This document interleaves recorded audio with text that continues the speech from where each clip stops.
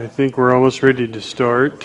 One thing I will mention, I probably didn't mention earlier, is that all of the presentations that we're having today, we will post those on our website. So if there's something you missed, like that long list of references, you can look to those presentations later, as well as the video from the workshop. So I think we're ready for Dr. Bruce Herbold, formerly with the EPA, and he's going to tell us about life. Please allow me to introduce myself.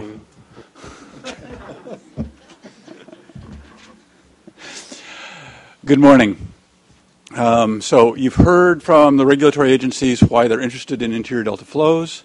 In response to an anonymous panel member's request to have an overview, I'm going to try to give you my overview. I've been working in this system for a long time, and I think I share a flawed conceptual model of how the system works. I'm going to try to give that to you. And then also everybody talks about adaptive management, and we have actually done something like adaptive management, at least most of the Healy diagram adaptive management. And I'm going to describe that. That's the Vernalis Adaptive Management Plan. Before I do that, though, I'd like to just step back, because one word has been used, which, if you have not been indoctrinated into the system yet, might be confusing. And that is the word salvage, which is the number of fish taken off of the fish screens in the South Delta. And those screens are behind that, for the state project, are behind the holding reservoir that Matt described. And from the little that we know, it seems about 90% or more of the fish that enter that reservoir are eaten, lost, die, whatever, before they ever get to the screens. So salvage, the number of fish seen, is some small unknown fraction of the number of fish entrained. And as we talk about that, it's a useful thing to hold in mind. It is one other large area where we don't know how the number in hand represents the number in the field. So that's now starting actually with the presentation, and I should have gotten trained on this. There we go. I can do that. As Matt said, this is where the Pacific Ocean interacts with the bay. The Pacific Ocean, and this is going to be at the 30,000 foot level for a starter, because we are all very parochial. And we tend to lose sight of the larger picture. And I'm going to try to have a large picture here. And that is, starting off, the Pacific Ocean holds half the water in the world, and it affects our climate, it affects our weather, it drives everything. One of the nice things about salmon is that when the ocean conditions are bad for salmon, often that produces good conditions for them on land, that we get nice spawning conditions when you're going to have a hard time growing up, or when those adults did not have a good time in the ocean. So there's a kind of broadened portfolio that our fish use. A lot of our fish, our anadromous, our sturgeon, our salmon, our lampreys, all rely, I think, to some extent on that mixed portfolio of getting what's good in the ocean, or if it's not good in the ocean, getting when it's good on the land. Just while we're looking at the estuary, all of that water from the Golden Gate up to the Sacramento and Stockton, that quantity of water in the estuary is about 5 million acre feet. And it's the only way that I have found yet to conceptualize how much water we actually move around in this system. Because out of the South Delta, in an usual year now, we're taking about 6 million acre feet. So in a given year, we're moving more water than is in the entire estuary at a given time. So that's the only way I've found that makes any kind of sense of 6 million acre feet. And it's the impact of the estuary is, the impact of the ocean on the land through the tides and other factors is influenced strongly by what the land looks like. So back in 1873, we had this very dendritic, very complex, very tidal energy absorbing system with lots of dead ends, so that the tides didn't have the effect that they have now. We also had two major rivers, one coming down with a bunch of braided channels from the south, the San Joaquin. That was a really complex system, lots of interesting stuff going on, and more of a floodplain river coming down from the Sacramento with simpler channels flowing more or less straight to the bay, except for that they'd flow out onto the floodplain. So very different between what, say, the winter run salmon were seeing when they came down the Sacramento versus when the spring run were coming out of the San Joaquin. Now, it is this very odd-shaped, as Matt said, lake. Everything is connected. All the water within the delta is within a tidal's movement of any other bit of water, and it all swirls around. The channels are deeper, and so the tidal energy is less diffused. We can have more tide coming in. It is having now the effect not of moving water in and out of dendritic channels, but of swirling it all around, and so we have effectively a lake, a very, very funny-shaped lake. It's worth noting that this is a inverted delta. If you were to look at this picture of a delta somewhere else, you'd expect the water to be flowing in from the river channel on the west and dispersing through all these deltaic shaped things on the right-hand side. But in fact, it is, of course, all converging and going into the bay through a narrowing. And that influences a lot of what affects our fish. In the tides, when I started working in the system, we had a picture of net flows as driving what fish did and not paying much attention to the tides because they were just seen as sloshing water back and forth, not as the dynamic and important part of fish movement that we have come to appreciate. And they're huge. Tidal flows at Chips Island are about 300,000 or more cubic feet per second twice a day. And the river flows are 20,000. So if we're talking about river flows carrying anything downstream and into the bay, it's through a tidal dynamic that in the course of that gets into that lake and sloshed around. So if you are coming down trying to get to the bay, river flows are going to be a very small part of what carries you there. Today, well, actually 2 days ago, when I put these numbers on, just to put that in context, I'm sorry, I'm missing one bit. And those tidal energies get much less as you move up into the estuary and that tidal energy gets dispersed. And I just draw your attention down here in the San Joaquin. Sorry, San Joaquin, I'll do it up here, as I should be doing.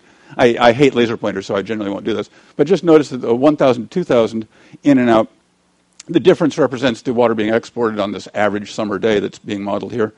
And we have 1 to 2,000 up in these narrow channels of the San Joaquin. In the middle delta, it's 47 to 58,000, they say.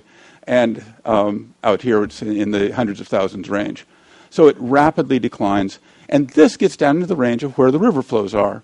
This is nowhere near what the river flows are. So as you move in, we get more riverine. As you move out, we get more tidal. And it's all dependent on what the river flows are.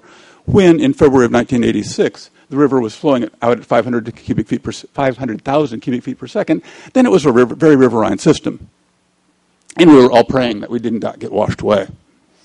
But that doesn't happen very often. So most of the time, there's some balance between the tidal estuarine energy driving hydrodynamics and riverines. And yes, Sam, I'm trying to keep it within my time.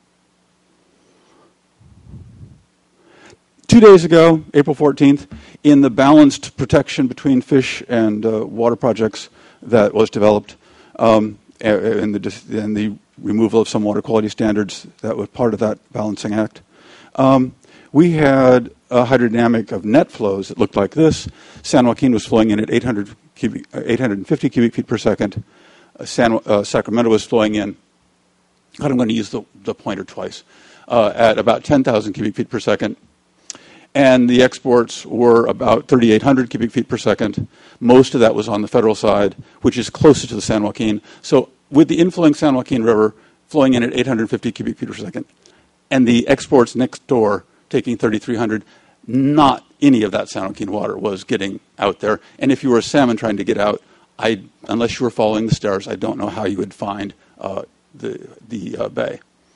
If you're coming down on the San Joaquin side, the Delta Cross channel, as Lee said, was closed. So you're staying in that main river channel.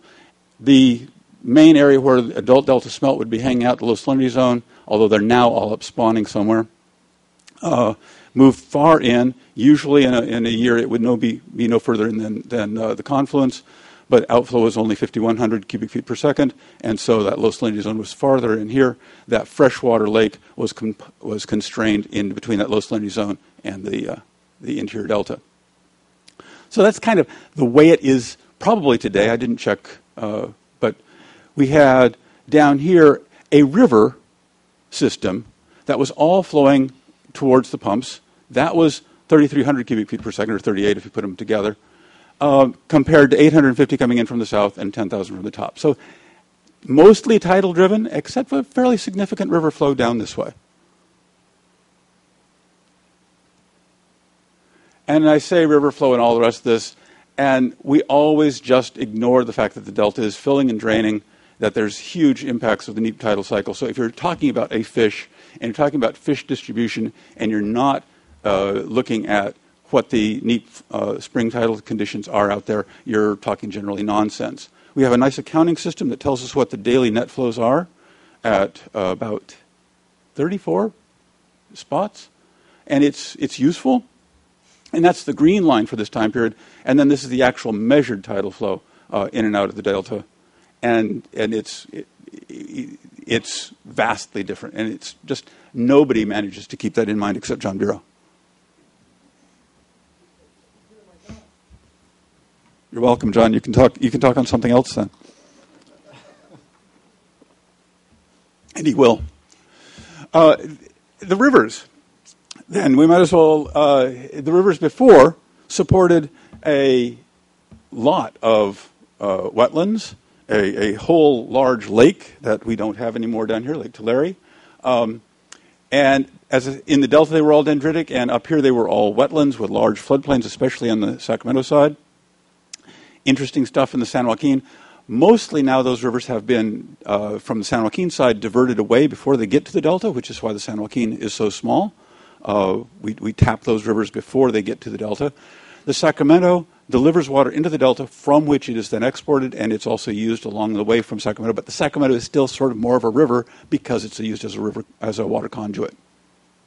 But we have the largest water project on the face of the planet. We move more water than anybody else, and we will continue to have that honor for about 30 years until China catches up with us with their Three Rivers project. So what did we do to those rivers? The Sacramento River, it was interesting because it was fed mostly by runoff of rain on snow, and so you'd get a peak on average in February-March period. And then the San Joaquin was fed mostly by snow. So it was fed mostly by snowmelt. So it would peak in April, May, June. So we'd have 5 or 6 months of really good flows to the delta. If we look at what those upstream diversions did, they didn't do nearly as much on the Sacramento side because they're using the river for as a delivery system as we on the San Joaquin side, where we diverted that water upstream. And so we pretty much flatlined the San Joaquin at a very low level. Most of the water in the river now, for a lot of the year, is agricultural return flows, and the peak has just gone away. So correspondingly, interior delta flows that used to peak later in the year in the South Delta, because that was when the San Joaquin was coming in, just doesn't happen unless we have a really odd year. The third major thing we've done is we take a lot of water out. And so this is just a quick graph of exports out of the South Delta through time. The Fed started in 1957. And I'm sorry, whoops, back,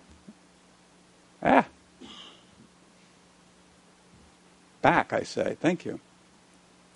And the state came on later. The Feds rapidly came up to a maximum, and they keep at their maximum in most years. That's the red line at the bottom. And you can see that through time, they got up to that maximum early and kind of stayed at that. All of the increase has been because the state has managed to take more and more water. The little blue rectangles are droughts. Interestingly, in Pat Brown, who developed the State Water Project, or finally opened it up, we had 40 some odd years without a drought. We had a major drought, 28 to 34, that sparked the need to develop that. And then we had fat and happy times until 1976. And so as we developed the State Water Project and we were thinking about what we were going to do with that water, we were living off the fat. And then we started getting droughts. And now in Jerry Brown's career and my career, we've had 5 droughts since then. So, I'm sorry, 4 droughts since then. I can't even count anymore. But we have a pattern. Droughts come always in more than 1 year, and we always manage to increase our exports in the first year of a drought and then run out of it in later years of the drought. There might be a different use of that reservoir in the first year of a drought. We might expect that we would need that water in the second year of a drought because droughts always come in more than 1 year, but we have not yet started doing anything about that. Instead, we take as much water as we can in the first year of the drought and hope that we'll make it through. That hope has not worked out really well for us. So that balance between rivers and the tidal energy, as we have made less water coming in on the rivers, we've reduced the amount of tidal impact in the delta and amplified the impact of the tides by deepening the channels so that we've made it much more of a tidal system, except down through the middle, and especially Old Middle River that Matt and Lee were talking about. This now operates as a much more riverine system. It's greatly more flowing south than the San Joaquin is flowing north most of the time. Even on a daily cycle, they tend to open the gates to Clifton Court on the high tide. So as the tide is ebbing, it is flowing in and entering Clifton Court, so that the flow down the lower Old Middle River tends to be upstream on the flooding tide and continue to be upstream on the ebbing tide. That really hit a change in about 2000.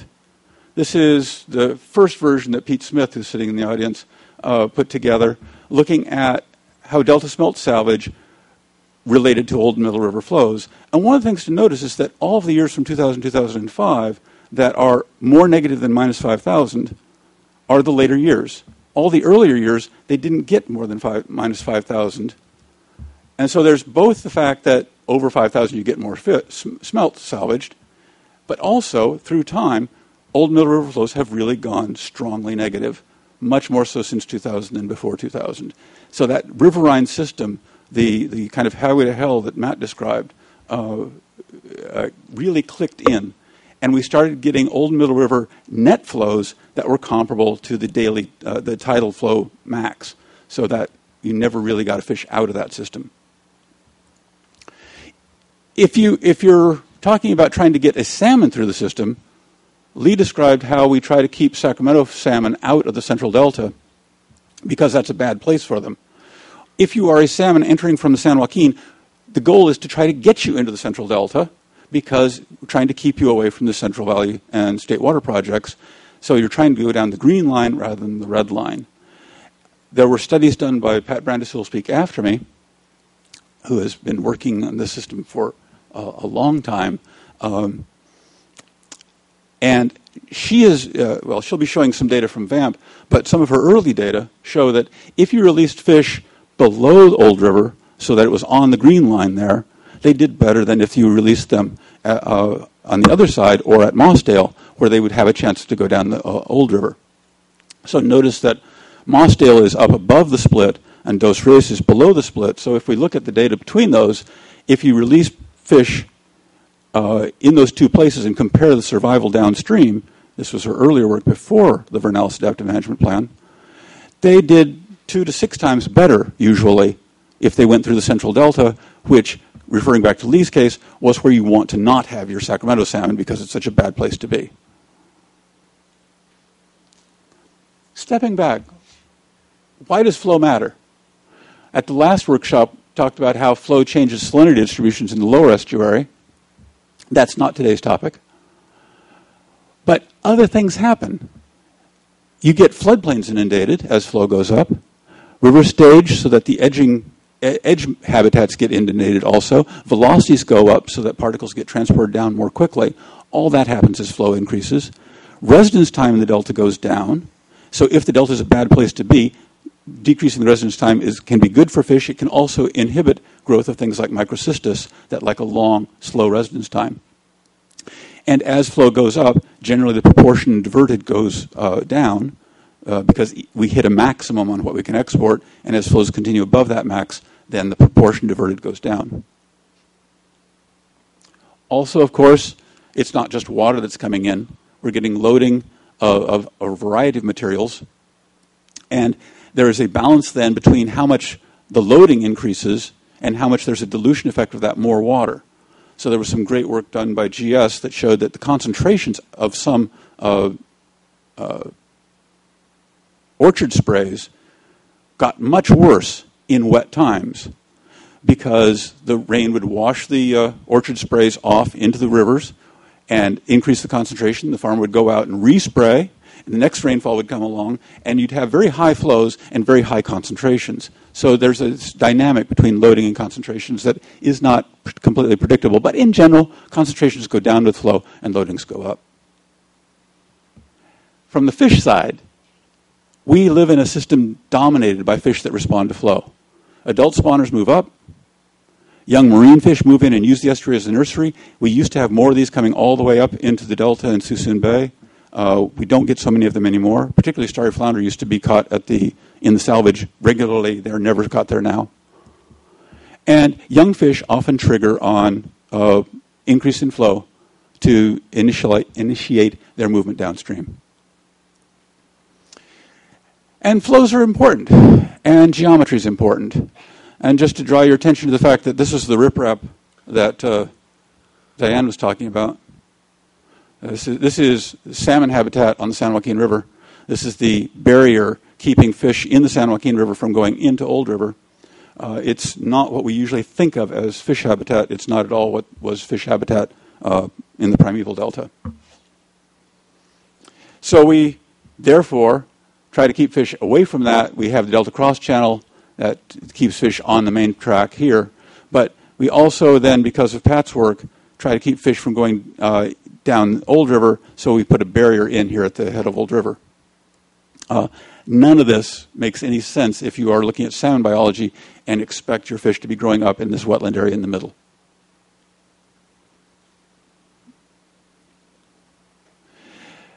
The fact that we don't have much water coming in on the San Joaquin means that San Joaquin fish, and I'm going to just gauge into the Vernalis Adaptive Management Plan here, which tried to protect San Joaquin salmon outmigrants. The goal then is to get San Joaquin salmon to move on this red line out. We put a barrier up to try to keep them from going down there. But the green area is the area that's mostly Sacramento River water. Almost all the San Joaquin River water is going straight to the export facilities. So our goal is to try to get the water to go that way, the fish to go that way, and for the fish coming from the San Joaquin to swim through about 40 kilometers of Sacramento River water to get to the bay. Some of them do it. So we are looking at a variety of measures of San Joaquin salmon, and it's clear that if you have water flowing down the San Joaquin, the salmon do better. This is escapement, return of fish 2.5 years later, relative to flow at Vernalis in the spring that they went out. And the San Joaquin does flood. So, sorry, I keep hitting the wrong button. So there's a nice, clear relationship there, unless you look at just the part where we can control. And at those flows below about 7,000 where we can control it, that relationship is not nearly as nice as it is if you throw in the 30,000 and 20,000 flows, which really get us good fish returns. Measuring survival itself rather than escapement shows the same sort of pattern. Well, what's the role of exports? If you put exports and Vernalis flow together, you get a quite nicely predictive relationship. But it doesn't help you decide what should Vernalis flow be if you want fish out, or what delta exports should be. But it does suggest the benefit of building this barrier. It has culverts to allow water to come in and serve agriculture in the southern delta. That is our better San Joaquin salmon habitat over there. That's where we wanted to keep them because it's nicer habitat. I can almost say that with a straight face. And everything is relative, yes. Yeah. So to try to get at that question of what should flows and exports be, we set up a 12-year study, federally and state-funded 12-year study on salmon survival through the delta. It had an experimental design that I'll describe. And we had a variety of ways of measuring fish through there. Mostly, as we were starting, we were using escapement, and we were using coated wire tagged young fish, which requires a lot of fish.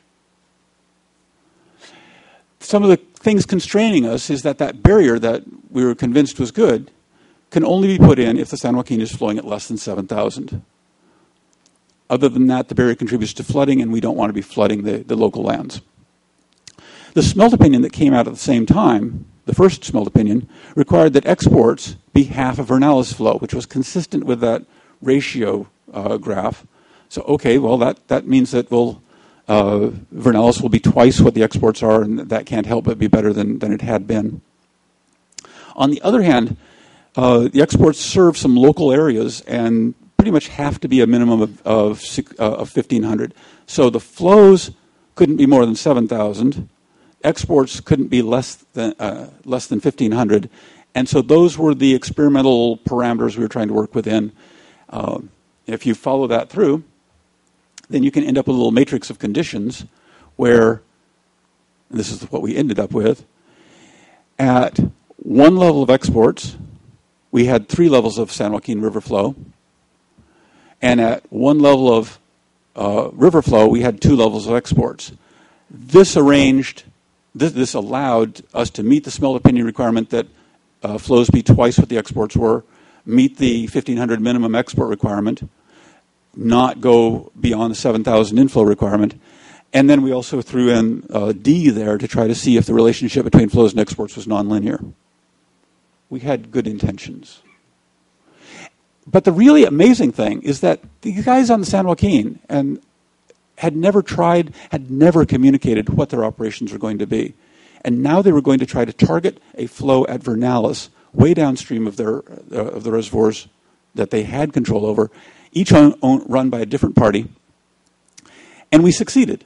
There were a lot of people who said they will never be able to get anywhere near that target flow. There were 6 a.m. phone calls every day of every reservoir operator on that system, seeing what had happened the previous day and adjusting the outflows accordingly. And you can see we about doubled the San Joaquin flow for that pulse period. And we were pretty good. We allowed a 7%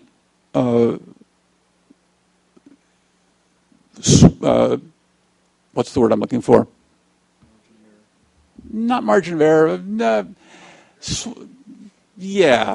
Tolerance of what we were shooting for was plus or minus 7% of what we had. So, and we generally got it. It was quite a surprise to many people who are very familiar with San Joaquin that could be done.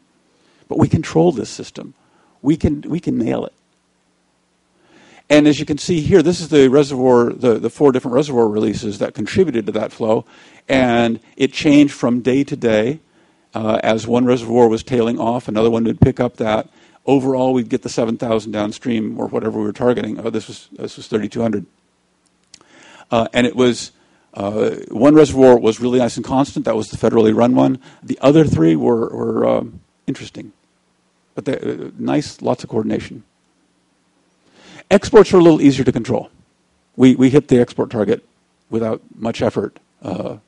And it was also a substantial change from the baseline exports generally.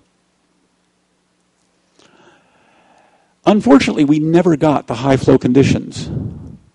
We had 3 years that were too wet, where the flows were off the mark. We had 1 year that was too dry to allow this to happen.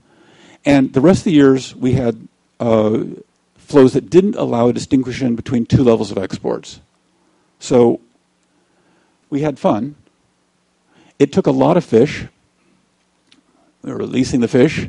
We released the fish in 2 areas, in the delta and upstream of the delta on the San Joaquin. We then would try to recapture those fish that we'd released. We succeeded. We caught a lot of other fish. We also caught a lot of delta smelt, which interfered with our progress also, because that purple area represents both our recapture site and most delta smelt habitat. And they worked their butts off. The time sampled in that month, in those 31 days, was usually more than a third of the time, often almost half the time, people were out there sampling. We released a bunch of fish. As you can see here, we recaptured from the upstream releases, not very many. From the comparison releases nearby, not very many. But they were consistent with what we had thought survival was from earlier studies. So it was depressing, but we were feeling it was probably accurate. We also suffered from the fact that we started this in 2000, and as you can see here, this is the salmon coming back to the San Joaquin, and we were on the descending limb of San Joaquin salmon abundance. So as we needed more fish, we kept getting less and less. And then as we hit 2006, we didn't get very many fish at all. So we were running out of fish and needed to find some other way to do that. We were also in despair because all the other time periods, the gray bars are salmon, the gold bars are flows 2.5 years earlier, and you can see that usually there's a nice relationship there until the latter years in which we had flows that did not produce fish. So we had a long-term experimental design. We targeted management needs. We massively experimentally manipulated the system, but we did not get all the experimental conditions, and so the conclusions were limited. We are now using acoustic tags and getting a lot more detailed and interesting information. It's unclear where we're going to go because it's hard to get a 12-year study funded. Thank you. How's my time, Sam? Good job. We got it done on time. So we probably have time for a couple of questions.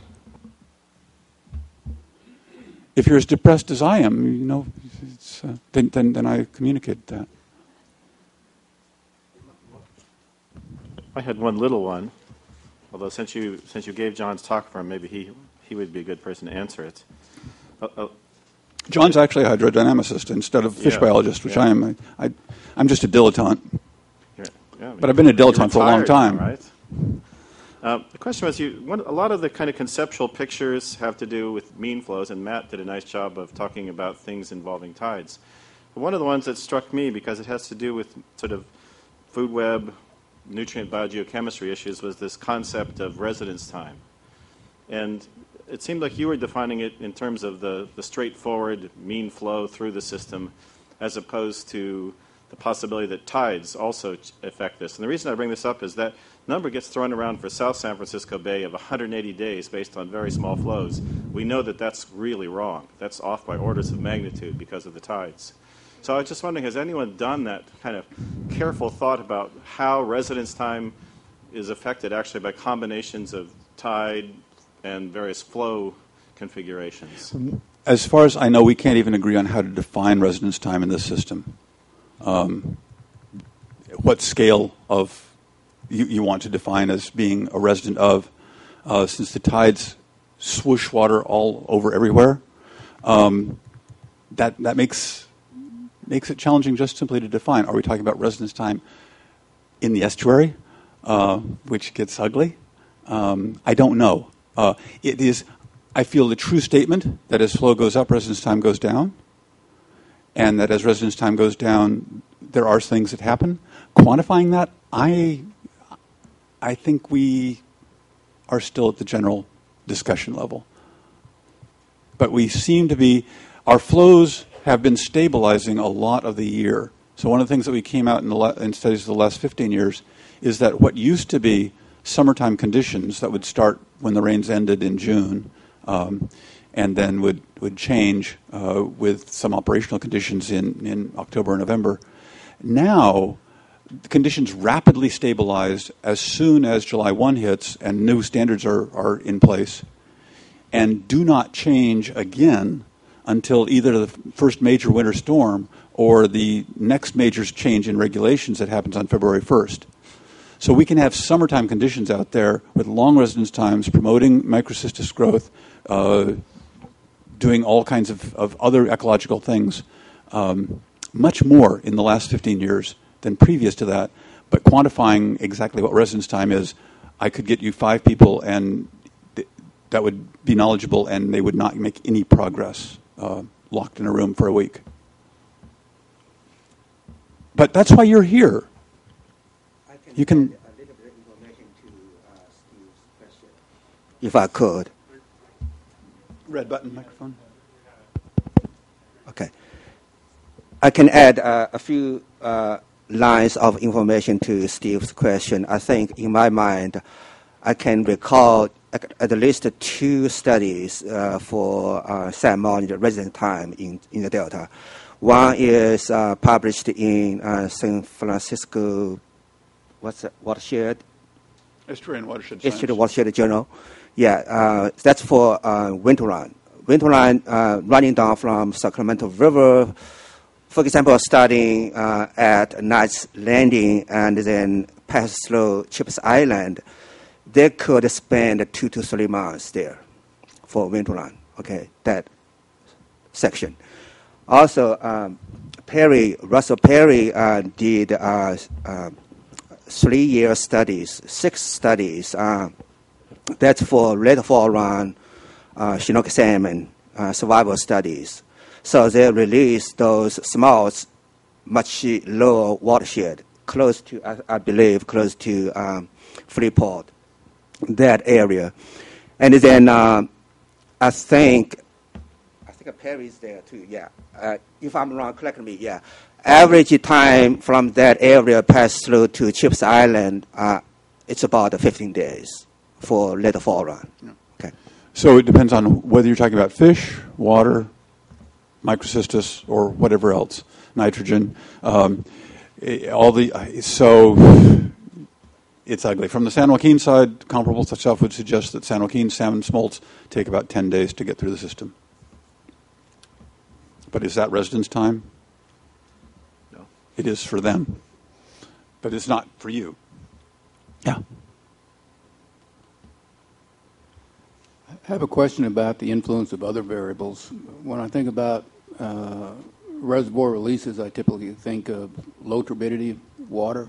When I think of high flow in a river caused by rainfall, I think about high turbidity. Now, I've heard a number of presentations and papers that we've read identify turbidity as being one of the key variables in explaining survival and movement and everything else. So could you maybe explain a little bit about decoupling turbidity and flow in your analysis? Sure. It was interesting that the reservoir releases that fueled VAMP were generally nice, clean, clear water that was coming down into a system that had been, up to that point, very turbid. So there was a lot of sand movement, there was a lot of sediment movement, there was some suspension, but we were doubling the river flow with very clean, clear water early in the spring. So it wasn't getting sediment loads from the surrounding rivers. So we were putting down a pulse of pretty nice, clear, cold water. We were not looking at predation at that time because we had no way to look at predation. We're starting to look at that now. But one of the things that happened 3 years ago was we had a very dry year with very clear water. And the acoustic tagged fish did not make it at all. They died very early on, seemed to be lost to predation rapidly. The next year's survival increased greatly, and flows increased greatly, and turbidity increased greatly. So I think there is a role there. I'm not sure how to decouple flow, except for the San Joaquin pulse flow, where we're using reservoir releases to really bulk up the river flow. As you say, most of the time, river goes up, turbidity goes up. Is it flow? Is it turbidity? It's hard to parse that apart. I'm not sure how useful it is. There's a lot of talk about trying to use turbidity to manipulate salvage prospects, but most of the water in the Delta is Sacramento River water. So if Sacramento River water is coming in at a given turbidity, most of the Delta will be carrying that river water, not so much the little bit of sediment being carried in by the San Joaquin. Sure. The reason I raise the point has to do with the solution space that you're exploring. So in reservoirs, if you try to relate fish production to hydrology, what happens is you get these nice relationships between wet years and fish production. But then when you try to manipulate reservoir water levels without considering the hydrology, you get a relatively poor response, which is very much in parallel with your finding. So the lesson for reservoir managers is that you need to take what Mother Nature gives you So if you were to increase flows to manage fish, then it should be done at a time perhaps when turbidity would be high, whereas if you take a management action in a time when you would expect turbidity to be low, then you probably aren't going to get the response that you might anticipate if you only manipulate flow. Yeah. And a nice thing on the state board is really pursuing the idea of a percent of unimpaired flow as the flow committed to fish protection. So that would be timing it in the same time as when the natural flows are happening, especially for wild fish. That has a lot of reason to think that might be good. But for the VAMP studies, we were using hatchery fish and releasing hatchery fish into the water that we had just released. So all of the natural cues that they might go with the flow, all that sort of goes away. So there's when you don't have any fish, it's really hard to do science. Yeah, Bruce, you'll be around all day, right? I'll be around today and tomorrow. I had a more general question to ask Bruce, and it's actually something that might be good if Bruce and Matt were both sitting next to each other. Okay, can we take heck like this afternoon? Yeah, then? that'd be Okay. great.